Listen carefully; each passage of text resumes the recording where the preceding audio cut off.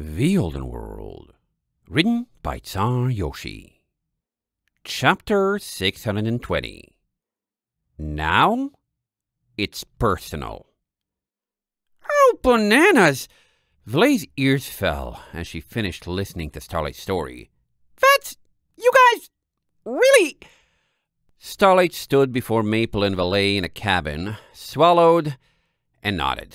Anything about Percival, as she had promised jam jars she would keep to herself, but this was important. The papers we found made it obvious. There's no other reason they'd be tracking what cutie marks the mothers got from their moon glass on the same sheet as they tracked foals brought to Isvaldi. Were they all brought to Isvaldi? Maple whispered, looking placid and near shock. I remember hearing something about Cairo bringing foals back to the orphanage here, but you said White Chocolate's name was on there too. So they're keeping track here of kids that haven't even been born yet in Einridge? Yeah, there's just no way. Valet sat, staring wide-eyed at the ground. Bananas! I'm not okay with this. I can't believe we didn't think of this before, Maple murmured. Back when we saw the list of names in Kiro's house in Einridge and heard from his will that they were all having their moonglass marks disappearing... Valet put a hoof on her shoulder, not looking up. Hey, she said, don't blame yourself. You were a little more worried about us getting asked to take Puddles' piece to the Empire, getting drawn into another political mess like we had just gotten out of. If anyone should have realized, it was me, since, you know, my history. Are you going to be all right? Maple breathed, gaze shaking. Knowing that there are more like me, Valet finished for her. Ponies whose souls and cutie marks came from outer space, if they're real souls or marks at all? Nah, I don't think I am. But not because of that. She straightened up, eyes hardening. You know what keeps me up at night? I'm sure I've talked about it before, but I'm afraid of being artificial or a machine. I want to be a real pony, and the thing is, I know I am. Having friends like you two and Sparky is proof of that. I get to fight for what I want to fight for, care about who I want to care about. Or me. Just take some reminding sometimes. But this? She scowled into the distance. Taking the stuff, taking Moonglass, then finding a bunch of mares who can't advocate for themselves and using them to turn that Moonglass into a bunch of foals who also can't advocate for themselves, then keeping them around to do who knows what? That's treating ponies like machines, whether they are or not. What you are or where you come from might not matter, but this absolutely does. Her hoof stomped against the ground. Bananas if I'm not taking this personally. Whatever the reason, this is not forgivable. Starlight swallowed and folded her ears. They're absolutely doing something bad, she agreed. But I was thinking about it on the way back, and if those foals in the orphanage here really were inside Moonglass once, do you think they'd rather still be there than fully alive?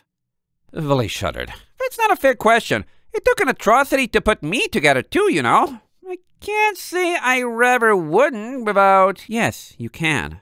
Maple put a hoof on her shoulder, returning the gesture from earlier. The ends justifying the means? Doing the right thing for the wrong reasons? You don't have to put yourself down to say treating ponies like this is inequine. Starlight nodded. I'm just saying that you shouldn't blame the foals. They're ponies who need to be helped, not something evil. Helped, Maple trilled off. Do we have any idea what they're using them for? Why Isvaldi wants to collect ponies who came from Moonglass? Looking at myself, I could make a pretty good guess. Valet studied her foreleg. You know what I'm good at. Fighting, breaking, and destroying stuff. Better than just about everyone else in the world. It was the first thing I did when I came to, you know. Cleaning the clocks of the scientists who awakened me. So good at it that even before I learned about nightmare modules, I wondered if I was created as some kind of weapon. According to Puddles, Navarre is here. He's the dude who put me together, so they'd know that's where I'm from. Kiro works for Isvaldi, and his mercenaries were in Einridge for a long while, so they'd have watched me and know what I do. My guess is that they're waiting for these fools to grow up, get their marks, and then use them as some kind of otherworldly army. Maple took a shaky breath, still looking like a panic attack was in the process of catching up to her. They could win the tournament with ease that way. Forget the tournament, Valet rolled her shoulders. Remember the pirate ship? Kiro's mercenary company? What if me is worth an entire entire regular army or a small company of elite normal soldiers. 1. The list we found in Iron Ridge had at least 70 mares, and Starlight is saying they had folders for Yakakistan and Varsidel too? She frowned at Maple. And who knows if they're doing anything in the Empire?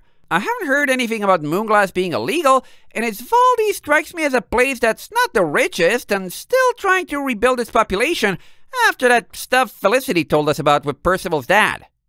Maple swallowed.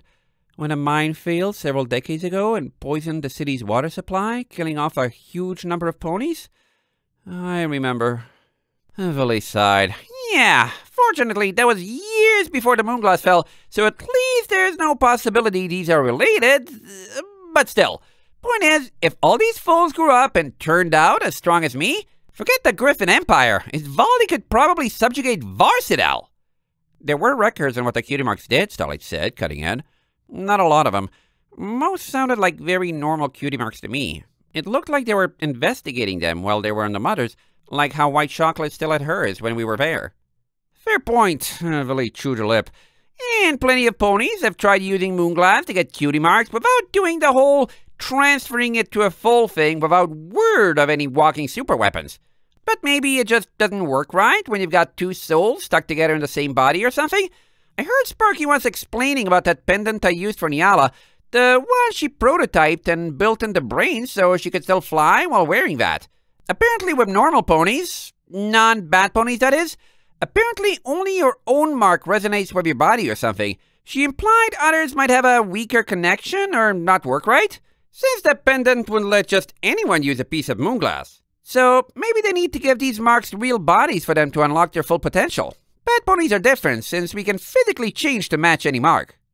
What do you think happens to the foal's original souls then? Maple asked quietly. If the Moonglass ones are attuned to their bodies like this? Beats me, Vili shrugged. If I had to guess, there would never be a reason for them to be created in the first place. But I have no idea how souls work. I don't even know what they are or if they exist, period. And with everything I've learned about learning these things, I really think I don't need to know. Starlight shook her head. No, we don't need to know, because there are a lot more important things to think about. Yeah, Vili agreed, swallowing. Like what Stanza has to do with all this, since it's also related to Isvaldi and Puddles. And Puddles was clearly related to this too. All of this has to tie together somehow. Are we going to find out? Starlight frowned. Fly down the hole in Puddles' room like she suggested? Vili nodded. I want to go tonight. This isn't something I like to wait for, especially since they've gotta know I'm the same as those foals. Unfortunately, Sparky's not recovered yet, and I was kinda counting on her to fly all of us down that hole. Just you and Starlight, Van? Maple asked with a sigh of resignation. Are you sure you'll be alright? You've barely even had time to rest after your fight and going to gyre. Yeah, I'm sore, but this is more important than soreness. Vili rolled her shoulders. Gonna get Birdo in on this, and he can carry you if you want to come too. I bet Jam Jars will want to come as well, but the two of us can carry the three of you. You ready? Starlight sighed, then nodded. Fine. We're ready. End of chapter 620.